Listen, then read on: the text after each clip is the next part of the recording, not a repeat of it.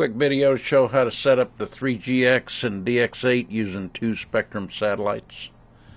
I'm going to start with a fresh model. Hold down the scroll wheel, turn it on, and go down to switch select.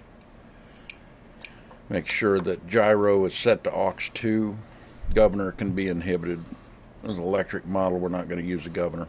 The reason I do it this way is because you need to be able to access rate mode to set the length of your tail rotor control rod. And really only need one gain anyway. But if you do want more than one gain, you can certainly do it. Use mix 1 and mix aux2 to aux2. Set it at -10.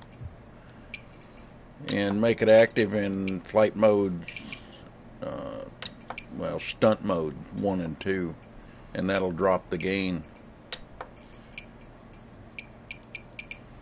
But here I set it in heading hold to 60%. I checked it in the software and it came up to 63, which is a pretty good starting point.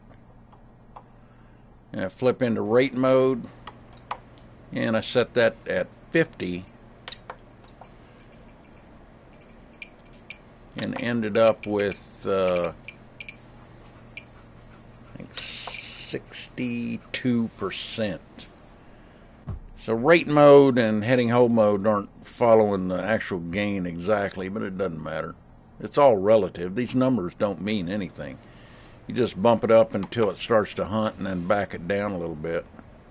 Here I set the travel to 70% and got 74% gain. So as you go up on the travel value, the gain will go up.